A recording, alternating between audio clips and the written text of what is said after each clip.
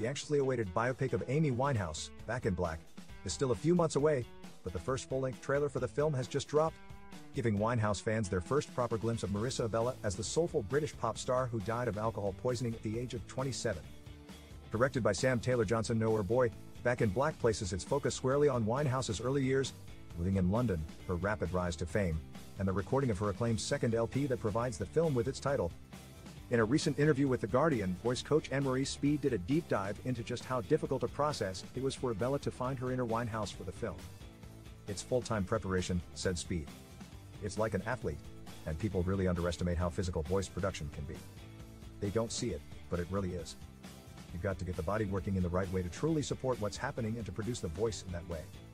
You want the vocal performance to be very close, but not an impression. Because otherwise, you might as well just mime to her recordings.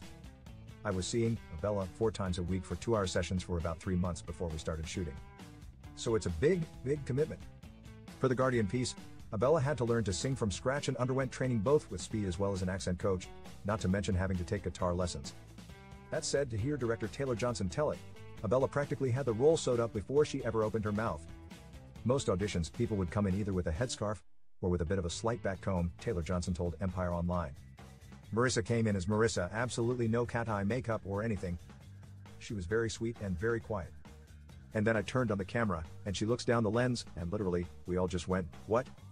We'd seen some brilliant impersonations, but Marisa managed to just bring every fiber of her being in alignment with who Amy Winehouse was, and is to many people.